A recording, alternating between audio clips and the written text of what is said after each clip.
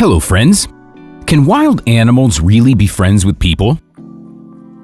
Can they really feel sad and miss someone they've grown attached to?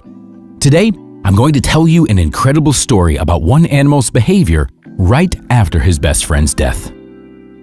Now let us get transported to the Komi Republic, located in the extreme northeast of the eastern part of Russia. The virgin nature of the republic is included in the UNESCO World Heritage List. About 4,000 bears live in the Komi Republic, while the Knyaz-Pogorsky district is the region most densely populated by bears, and that's where this incredible story happened. A man lived in this area, completely alone. His parents died a long time ago, and he never started a family of his own.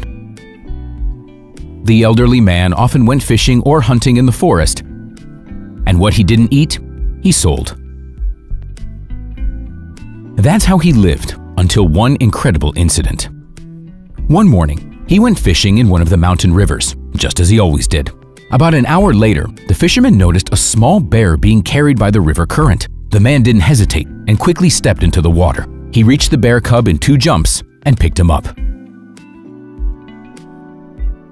The cub was probably trying to catch a trout up the river, but he must have slipped and fallen into the water.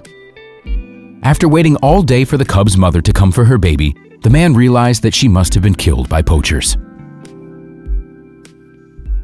The man felt sorry for the cub, so he took the little bear home. As time went on, the animal grew into a huge bear. He looked intimidating, but he was actually very well-natured. The animal was so used to being around people that he walked around the village without bothering anyone. People also quickly got used to his presence and weren't even afraid of the animal. However, the man who took in the bear soon got ill afterwards and passed away.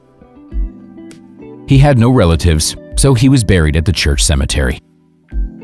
Everyone in the village felt very sad over the man's death because he was a good person. Moreover, the locals started worrying about what would happen to the bear now. Since the animal was domesticated, he was highly unlikely to be able to survive in the wild. However, it looked like the bear had his own take on the situation. The day after his friend's death, he left the village and no one ever saw him again. As time passed, the villagers started forgetting all about this incident. But then, 3 years later, another lonely man died and was buried in the same cemetery. When the people got to the cemetery, they immediately drew attention to the grave of the man who used to live with the bear. It was well trodden by some regular visitor. People wondered who could have been visiting the grave, since the man had no relatives, so they decided to watch the grave to find out who the mysterious visitor was. The secret was revealed shortly, and the locals couldn't believe their eyes. It was actually the bear that had disappeared immediately after the funeral. Apparently, the animal had been coming to his friend's grave all this time. The bear sat on the grave for a long time and made a sound very similar to a weak roar, filled with sadness. The animal looked exhausted and emaciated. He seemed to be missing his friend a lot. Seeing such a devoted animal touched the villagers' hearts, and they decided to start bringing food to the grave for the loyal bear.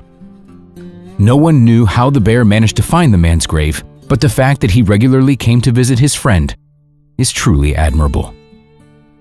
And that's all for today, friends. If you enjoyed watching this amazing story, please hit the like button, and don't forget to share your thoughts on it in the comment section under the video. Thanks for watching. We'll see you next time.